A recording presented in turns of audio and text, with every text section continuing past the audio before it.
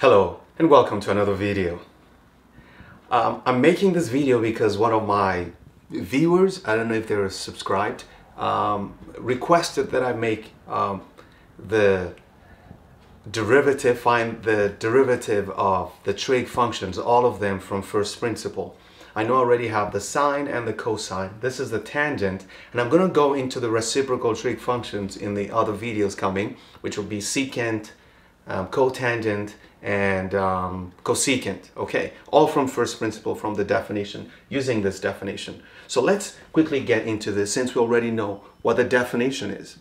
So we know that the derivative of a function is basically defined as this. Okay, it is the limit as h goes to 0 of f of x plus h minus f of x over h. So let's run through this proof. It's going to be a short one, and we'll be good.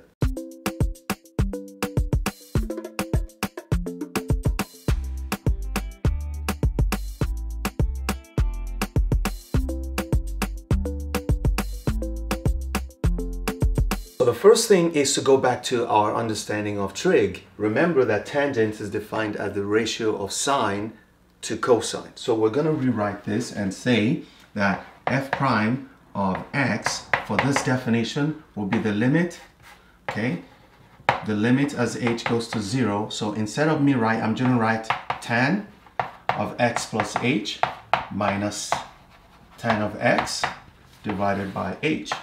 That's the definition, which we can rewrite actually accurately as the limit as h goes to 0 of sine x plus h over cosine x plus h.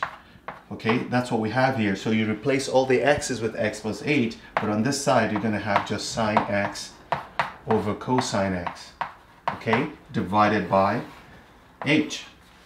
The rest is algebra. Remember that differentiating from first principle is basically algebra. There's almost zero calculus in it. The only calculus in this is the beginning part, the definition, and taking limits.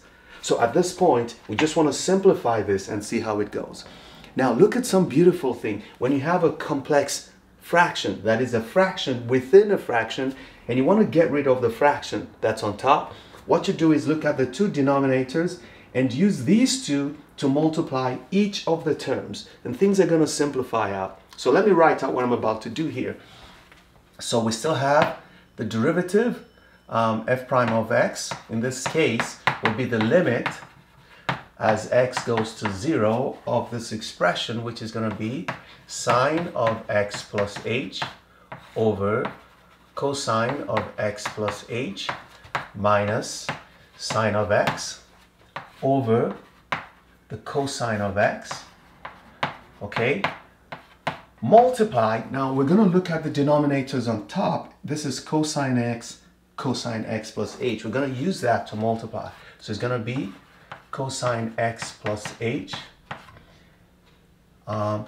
cosine x, okay. Those are the two terms under. We're going to use it to multiply the top and the bottom. So we multiply here, we also multiply, remember this is over h, we also multiply the bottom by the same thing, cosine x plus h and cosine x. Okay, so see what's going to happen.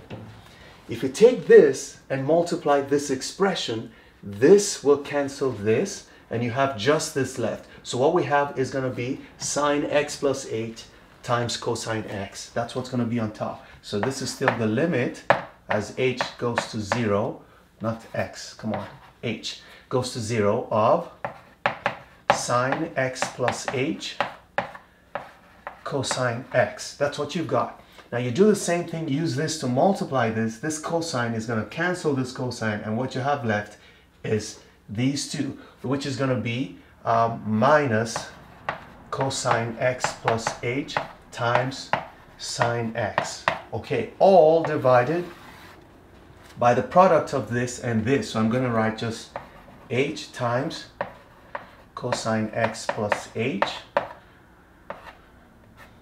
times cosine x. Okay. Now wait, we're almost done, because now I can see what is familiar.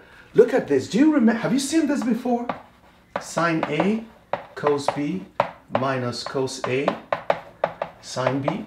Have you seen this before? Yes, this is the formula for sine A minus B. Oh, don't write it there, it doesn't fit. Give me a second. This is how you write sine A minus B.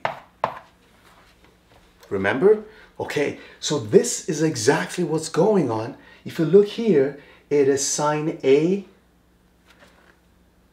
cos B minus cos A sine B, which is exactly what you have here. So I can replace all this long expression with just this. Just subtract B from A. As you can see, this is the B and this is the A. So I can rewrite this to be equal to the limit as h goes to 0 of sine x plus h minus x.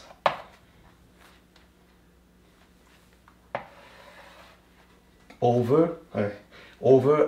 got h times cosine x plus h cosine x. Okay, so that's done. And this can be further simplified into, because if you take this out, you have just sine h remaining. So this is the limit as h goes to 0 of, on top alone I have sine just h, divided by, I have h cosine x plus h, and I have cosine x. Okay, so let's take the final limit. I'm going to break this into two because I see sine x over h. So I'm going to write it this way. This is the limit as h goes to 0 of sine h over h times. So as long as the function is continuous and these two are also continuous, you can do the limit of a product is the product of the limits. And that's what I'm doing here. So this is a limit law.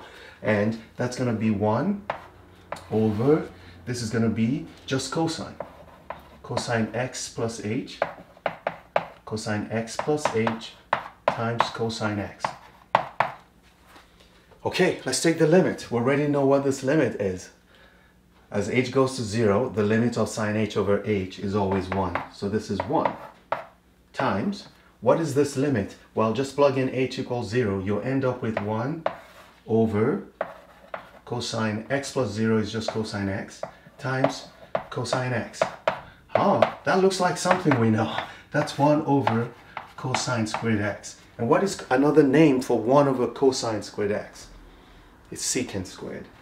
That's equal to secant squared. So the derivative of tan x from first principle can be shown to be secant squared x. See you in the next video. Don't stop learning, because those who stop learning have stopped living. Bye-bye.